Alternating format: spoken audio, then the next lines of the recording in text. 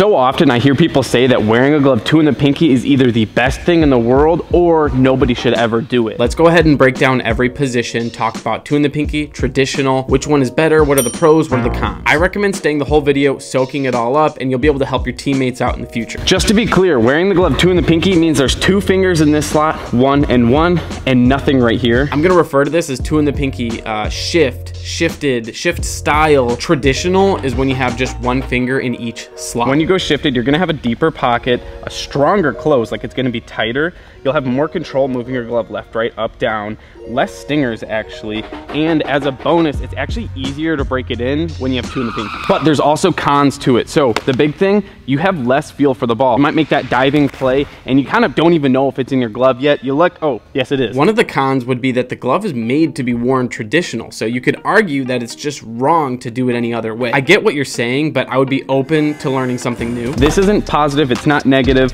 Your hand is gonna stick out actually a good amount. This is me going 2 in the pinky, and then this is me traditional. Way less of my hand is showing. It's a little bit different. It feels like the glove is gonna fall off, but it won't. So that means that the pros of wearing your glove traditional is you're gonna have more feel for the ball, and like we said, you're wearing it how it was made to be worn. Second base and shortstop. This is actually the hardest position to give like a definitive answer to, but we're gonna figure out what is gonna be best. Everyone needs to decide on their own if they want more or less feel for the ball. In the middle infield, you would typically want to have more feel for the ball so that you can have quicker and smoother transfers, and a shallow pocket is good for that because you have less of a chance of losing the ball. That makes it sound like traditional is the easy answer, but hang on. By shifting your fingers, you actually have more control left, right, up, down. So should you be prioritizing control of your glove or the feel for the actual ball? Now, if your glove has a deep pocket, I'd recommend that you go ahead and prioritize feel because you want to feel the ball more. If you go 2 in the pinky with a deep pocket, you're not going to feel anything. The other hand, if it's shallow like this here, look at that. There's not much room for that ball whatsoever.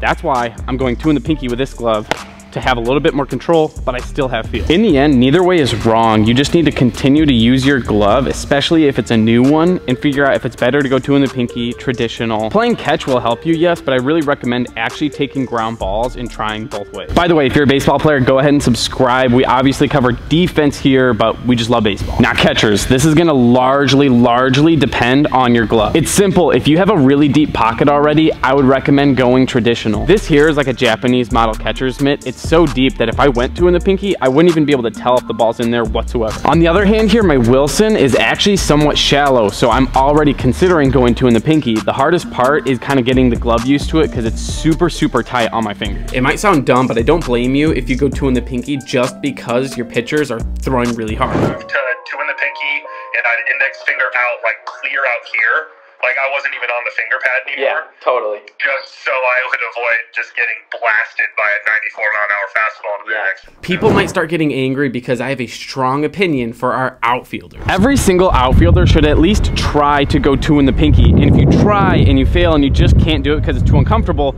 I guess it's just your loss. You will have more control, a tighter squeeze, and a deeper pocket. No negatives whatsoever. Your job is to catch the ball either off the ground or in the air, and you just have to get it back into the infield. Transfers do matter, yes, but you aren't making glove flips and you're not throwing the ball from your heels. You're always gonna be taking the extra step to make a good, strong throw, so the extra depth in your glove is not gonna hurt you.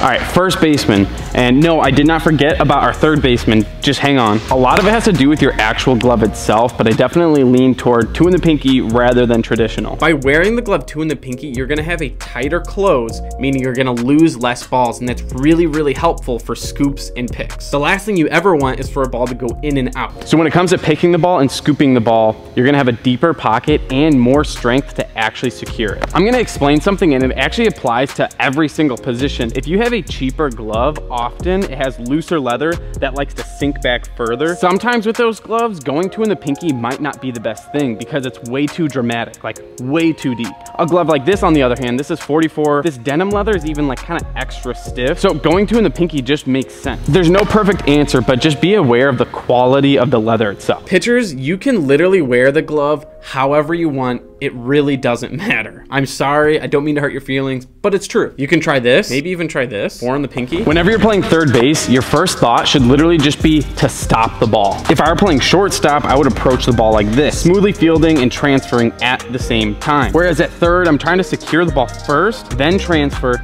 then throw. So for third, this ends up looking like a one-handed fielding style. So rather than having open like this, it's more like you're kind of coming in, picking the ball up, transferring and going. You can play third in different ways, but generally, goal number one, stop the ball. So knowing this and realizing that you're practically never gonna make a glove flip, I definitely lean toward 2 in the pinky. But you have to keep in mind that the greatest defensive third baseman ever wears his glove traditional. I actually did an entire breakdown on Nolan Arenado and his glove, and he just won his 10th gold glove in a row.